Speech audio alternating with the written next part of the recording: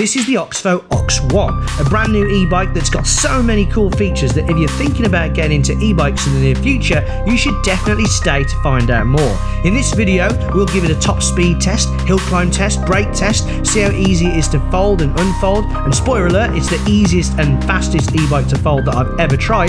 You'll see it go into a car boot and how a really cool mechanism allows it to be pushed along with ease, unlike other unwieldy folding e-bikes that weigh the same as a baby elephant.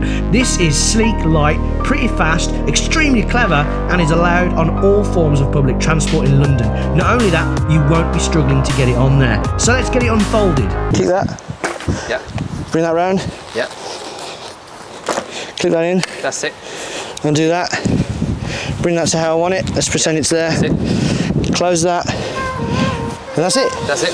One of the features of the bike is that, like the e-scooter tuner reviewed a few weeks back, it has a torque sensor. This is a type of sensor that can actually tell when you're putting in effort to propel the bike. It's clever because it means it's easy to ride extremely slowly without the motor trying to carry you off against your will. I'll share more of my opinions on that torque sensor later on in the video. The bike has 4 modes: zero power, eco, medium and high. In eco, the 7Ah removable battery that's contained in the saddle stem should give a lighter rider a range of about 135 kilometers or 83 miles. Wow.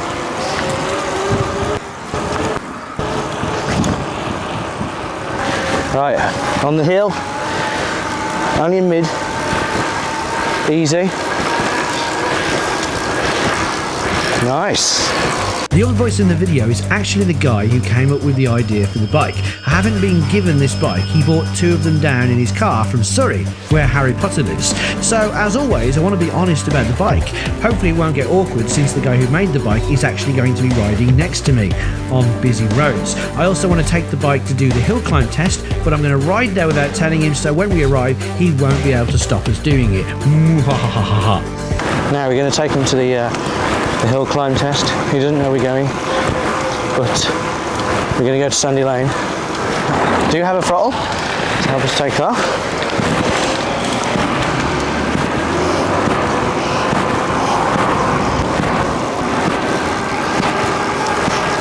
That's nice. This is a prototype, so he's going to go around all the other YouTubers, see what they think of it. If there's anything they need to improve, we can, because it's a prototype.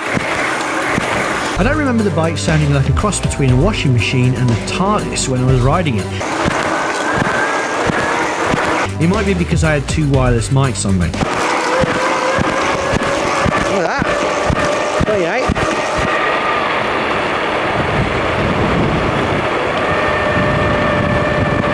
kms right now.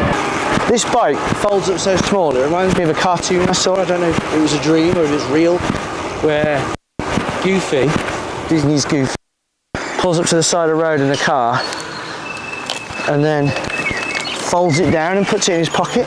So as we head over to the hill climb, let's take a closer look at the bike. It's a 250 watt 36 volt folding e-bike intended to be road legal in every country it is released in. It has mechanical disc brakes that worked extremely well. Brakes. Woohoo! Brakes are good. It only has 1 gear and a very cool tensioner to ensure that the chain is never loose. It has rear non-adjustable suspension, front and rear lights, a kickstand, 16-inch diameter and 1.75-inch thick Kenda tyres. The 7Ah battery will charge in 3 to 4 hours with the included 4A charger. The entire frame is a minuscule 16.5 kilograms and it's made of magnesium alloy, which is even lighter than aluminium. Now let's take a look at the magnets that allow you to roll the bike. And down, secure, like that. Oh, that way. And the magnets go together. Yeah.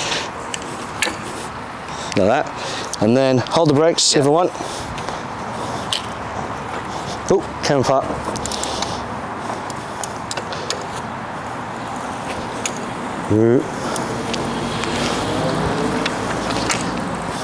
But you're going to get like a stronger magnet, aren't you? Yeah, stronger one. I did the bike a disservice by folding it on the grass, as the uneven surface was pulling the wheels apart. The wheels never separated on flat surfaces. Despite this, I'm told that the production model will have stronger magnets. Now, to get to the hill climb test, we had to ride on some pretty busy roads. I would never do this on the two mini bikes I'd previously tried, the DYU S2 and the DYU D3F. Compared to them, the Oxfo felt like I was just riding a normal sized e-bike. I do love those other two bikes, but I do feel a bit silly on them sometimes, especially the smaller DYU S2. Not so the Oxfo, and quite a few people seemed quite impressed with the bikes as we rode past. As we were riding up the hill to the hill climb test, I did let him know that that's where we were going, but he was very happy for us to test it. So test it we did. Unfortunately, my 360 camera crashed, but luckily we still managed to capture it. I think the battery won't like it. He said he's been testing for 2 years. Right, look. It's not stopping though. Okay, it's still going. Hello. Are you okay with me doing this? Yep. Yeah? Is he gonna... Right, I'm gonna start pedaling. Okay, I'm pedaling. Let the torque sensor kick in.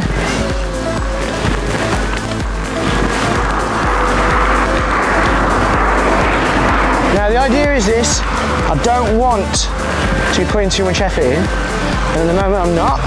So in terms of the throttle only hill climb test, the bike got to the tree, which is better than both DYU bikes and the Ado A20F from the last video. It did okay, but really came into its own when pedaling because of the way the torque sensor works with you. Obviously I could try harder and go faster, but then I'll be sweating. I don't want to be sweating because I'm going to work.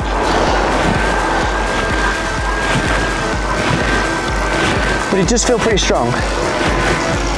I still find it odd that you have to put a little bit of effort in to get the most out of the torque sensor.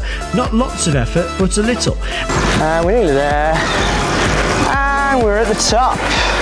And that little bit of effort also supplements the motor to make the bike feel faster than it should, accelerating a little bit faster and having a little bit more top speed. But how much more top speed? He was very coy about the speed when I asked, so I had to test it out for myself. I need to do a top speed at some point. What's the fastest you've ever got it? Here, 15 and yeah. 15 miles per hour, you've never gone faster than that? Miles per hour. Right, I'm in high still. Let's see if I can lose this guy.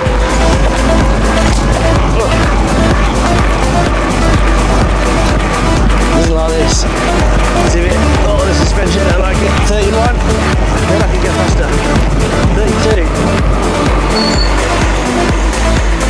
32. So in that very short run, I got about 20 miles per hour fairly easily. Now compare that with the D3F speed test. 19! Can't get up at 19!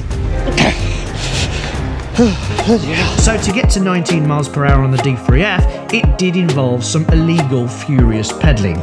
You can see that compared to the S2, which is one of the smallest e-bikes you can get, it's of a very similar size, but then the Oxfo goes way smaller when folded, whereas the S2 doesn't fold. It is a folding e-bike that folds so small you can easily get it on any public transport, and according to Public Transport of London, it's allowed on every single public transport they do.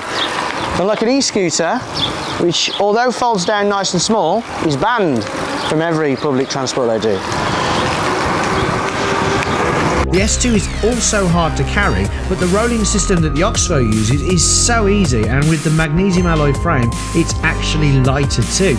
It is an unfair comparison because due to the technology the Oxfo has, the suspension, the folding, the rolling mechanism, the special frame, a proper computer, proper tyres, it is a lot more expensive. There's currently an Indiegogo campaign running to raise money to get the bike out there, and on that campaign it's selling for £1,099. Links to the bike and that campaign chain are in the description below. The DYU S2 on the other hand is only £400, but I've always said that the DYU is more of an e-scooter in the shape of a bike. It's not very pedalable, but the Oxfo Ox1 definitely is. You can ride it without power or with a low assist level to get a massive range. You cannot do that on the DYU.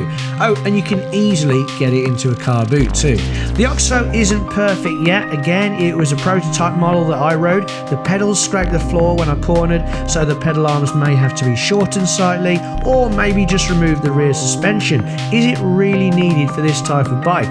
And I'm still unsure about the torque sensor. They are a bit more expensive than a standard cadence sensor that just detects rotation and not the force of your rotation. Sometimes I just want to ghost pedal with zero effort to get the maximum effect of the motor.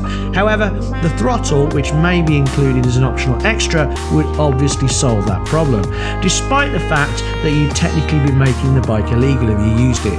But what really impressed me about Leo from Oxfo was that he really wanted to learn from all the people who have tested the bike to make sure that the production model will be as good as it can be.